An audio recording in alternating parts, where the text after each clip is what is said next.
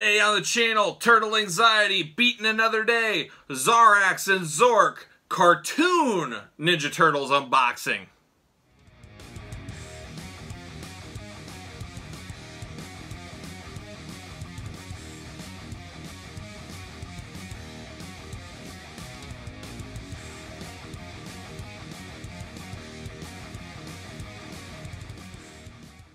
Welcome everyone, Kyle here, and welcome back to the channel. Today, Turtle Anxiety's been defeated once again. It's always defeated eventually, and this time, Zarax and Zork was the guys in my crosshairs. A little bit about this one though, I would say, I figured this would be the easiest cartoon 2-pack so far. We're getting a little long in the tooth in the line. A lot of the major characters have been released and re-released. This is a pretty deep cut as far as Turtles go, in my opinion at least. So I figured this would be a little easier than some of the other sets to get.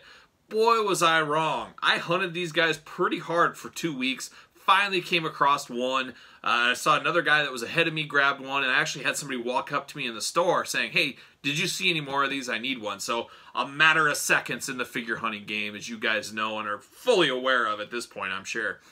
So I wasn't really crazy thinking I was going to have a hard time, but these were much more challenging than I thought they would be. So I don't know if that means they're going to be in limited runs compared to some of the other sets. I don't know if this will get re-released. This could be, once again, a long game, years down the line. This could be a pretty pricey set just based on availability. But I have seen people online post that they found 6 of them at their stores. But for me in the Midwest, it's been pretty bare on these packs. I don't know. That's the first one I've seen kind of that way. Most of the other ones kind of trickle out. We find them and so forth, but not this one as of recording this video. So a little history of me in this pack so far. But as you guys know, we got Roadkill Rodney and the Triceraton Infantryman was the last Turtle 2-pack. Well, the Infantryman goes along with these two guys. These are the 2 leaders, and I have 3 of the Infantrymen to kind of stand behind them in my Turtle display. So I think that'll be pretty cool once my display video's up, and I'll take some pictures and all that and show you. But let's talk about it. Let's talk about the packaging on this one. And first off, longtime viewers of the channel know I'm a sucker for package uniformity, and so far these cartoon turtles have all been in the same type of package. I think that is totally cool, a really awesome thing to do. Hopefully NECA sticks to that in 2021. They don't go upsetting the apple cart and changing things around on us. Love the packaging on here, the green and yellow. Really go good. And then the characters in this one are green and yellow, so they really fit the packaging here. I think that is pretty cool. Got the name up top, you got the Turtles logo down below, 2 glamour shots on the side, Nickelodeon logo at the top, Nickelodeon logo and the Turtles logo there. A little bit of legal fun on the bottom with the UPC. And you got glamour shots of each one on each side, so traditional like all the other Turtle sets. And then the back, the big glamour shot, and then some of the guys we've gotten in the previous series down below. Metalhead, of course, being a single released figure, but very cool. I love the way they do this. Only gripe I have, and it's a small gripe, on the back here, it's the generic Ninja Turtles description on each one. Give me a blurb about these 2 characters. For new people, people that don't know Turtles, your grandma out there, says nothing about these guys. Are they good guys? Are they bad guys? How many episodes were they in the cartoon? What do they actually do? A lot to be discussed on the back of the package that's left out, but that's just me. Let's open this bad boy up. Let's get down to it. Let's see what's going on here. As you guys know, these Turtles, usually a lot of unboxing, a lot of twist ties going on here. We've seen that background before as well. The Terradrome, old Krang's base. That's it there. See you later. Whoa. What do we got here? All right, we got the double shell kind of going on. We've seen this before. You got fists and you got tails in here. I should note, these are heavy, just like the Triceraton Infantrymen, very much the same figures, just a little bit different spikes for the most part. A few little things. We'll compare them all together at the end. But these are the kind of figures they really save money on. And also Leatherhead. He had the same tail, same body. A lot of reuse here, but I always say you got to have reuse in your toys. But the key is, and the true key of a good toy company, is disguising some of that reuse so you don't notice it's reuse. So that's just a little Easter egg there for you guys. But there's that. And then we get the plastic prison shot of the whole crew there. Heavy package, heavy figures as usual. There they are. Alright, well, I'm not going to bore you with the unboxing. I'll do that off camera, and then we'll talk about these bad boys. Alright, guys, we're back. I got these guys freed, and these were locked in. Even at the head, they were locked in. I mean, it's a good couple of minutes of unboxing trying to get these guys out of the plastic prison. So, there you go. See you later. Boo! And then we also got these. I'll unbox these here. I forgot. Maybe. Maybe I won't. Maybe I will. Well, what do we got going on here? Oh, we got a plastic inside a plastic. Look at that. That's an interesting take. Can I get them out without dumping everything everywhere? There it is. See you later. Alright, let's do Zarax first, the green guy. You guys know these Ninja Turtle figures are delicate. They're not toys. I would not give these to my kids, as the paint is easily scuffed up, I guess you would say. Also, pieces have been known to break off. I had my Leatherhead, his belt broke right out of the package.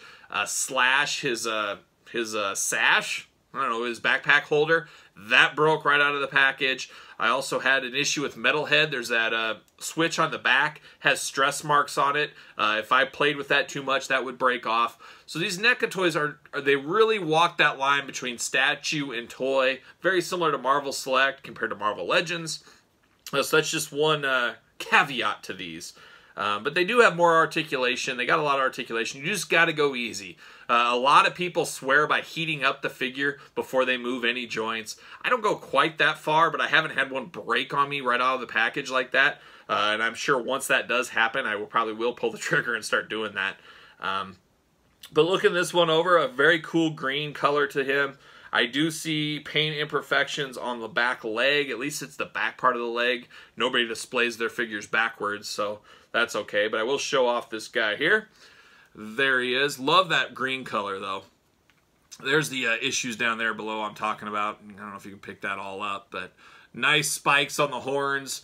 Different horns than the other ones, so that is cool. I guess these are a totally different head sculpt. They're not total. The bodies are a lot of the same. But the mouth moves on this one, and the other one, I believe, too. We'll see. But the mouth moves, where the orange Triceraton infantryman, the mouth did not move at all. So that is a point of difference there. We'll talk a little bit about the weapons. These are the same weapons we've seen before, all the way to this one. 3 identical weapons. So you can have your Triceraton infantryman and Zarax and Zork all have a different gun if you wish. So there you go. We got extra sets of hands, as usual. We got three extra hands with each character. To choose what you want. We've got tails. We've seen these with Leatherhead. We've seen these with the Triceraton infantryman.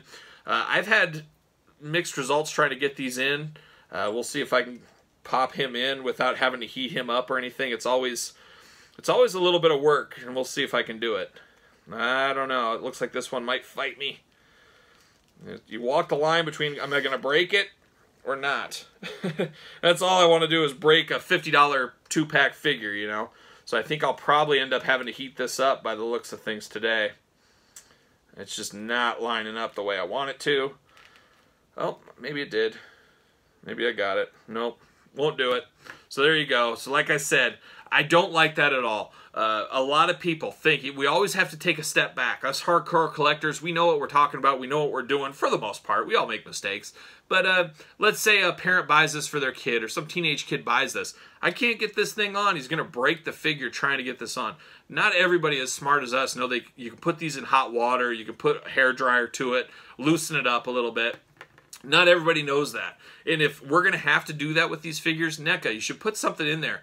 You know, for the joints, for this. Put a little disclaimer. Cover yourself a little bit because so many people have NECA items that break. Not just the turtle lines, but a lot of different lines as well. So that would be my pro tip if I was in charge at NECA. Let's take a look at old Zork here. His mouth does move as well, so that is very cool. A couple of paint splotches around his horn on his face, but the legs are pretty good. No issues there. Let me try, see if I can get this tail in real quick. I'm going to guess that's probably going to be a negative Ghost Rider, but we'll see. We'll see if I can do it. Yeah, it's not going to fit either. I believe Leatherhead I got in there just fine, or maybe it was the Triceraton I got in there just fine. Oh, I got this one in. So there you go. It can be done, just not all the time. So there it is. There he is with tail. Not too shabby. Very cool. I love the goldish yellow. It just really pops. Like I said, I like that his mouth moves up and down, but I can't get... Once you close his mouth, you can't get back in there. And the problem is, you try to pull the mouth out, you're going to probably scratch the paint. So I might have to work on that. Maybe a little piece of masking tape to pull it down. I don't know. I'll figure something out. Your typical turtle's articulation, you got some ankles, you got some knees, you got the elbows, you got the double jointed elbows, a little big though. You got the head moving, the mouth, like I said, the tail does move. You got the waist. But like I always say, I get a little scared posing these too much, being a little too rough with them. I don't want to break them. They are $50 figures. $50 figures. That's hard-earned Kyle money. I don't want to break one of these toys. That's for sure right off the bat. But very cool. No, pretty solid figures, actually. I love the color base on them. I think they just pop really good. I did bring along the orange Triceraton Infantryman right here. So you can get all three of those guys together in action. Like I said, these are the army building one, the orange one. I have three of them. I'll put one here, one in the middle, one back here with these guys in the front. That's how my display will be planned out. Zork does come with these knives that go on his wrist. We'll see. Can I get one of those on? See how that works here. Well, got some paint that just fell off when I opened that. I didn't like that.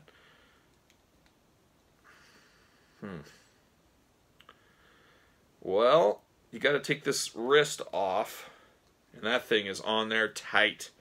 So that ain't happening right there. I would bet you $1 million if I try to get these wrist gauntlets off, it's going to damage the paint. I would bet you $1 million. See, I just have paint flying off, just taking his hands off. Holy cow, those are on tight. So yeah, you're going to have to heat these up. That would be a pro tip. And I don't know if I would do it. Even taking that hand off and scratch the paint on the hand. I don't know if that'll show up on camera. There's a little scratch right there. Definitely disappointing. I'm probably not going to put these on just because I don't want to scratch up the figure, which that's a bit of a fail if you ask me. We should be able to switch our hands off and on without scuffing up the paint and kind of ruining the figure. So I don't like that. I just see paint, orange-ish yellow paint speckles all over my table here. So that's a bit of a fail there. So a little bit of a mixed bag with this one. Like I said at the beginning, a very deep cut in the Turtles line. This set isn't for everybody. And you might not be able to find this everywhere. I haven't seen this one around since. I found the one and that was it. Our boy Waylon Jennings up north, he found one as well. And that's all we've seen in our area. So take that for what it is. But I like the looks of them all together. Are these my favorite characters? I'd be lying if I told you they were my favorite. Got to pick them up. If you're a completist, you have to have these. So that's where I'm sitting. Definitely some quality troubles like we do see with these NECA Turtles. We shouldn't be heating these things up. We shouldn't have to. They should be able to plug right in out of the box. I mean, I think we should all agree with that. But you guys tell me what you think in the comments. Do you agree with a lot of stuff I said? What's your opinion on these? Are these too deep of a cut for you? Are you all in? Are you all out? You tell me in the comments. Like the video. Don't forget to subscribe to the channel. For the whole Ninja Turtle Triceraton team, I'm Kyle. I'll see you guys all real soon.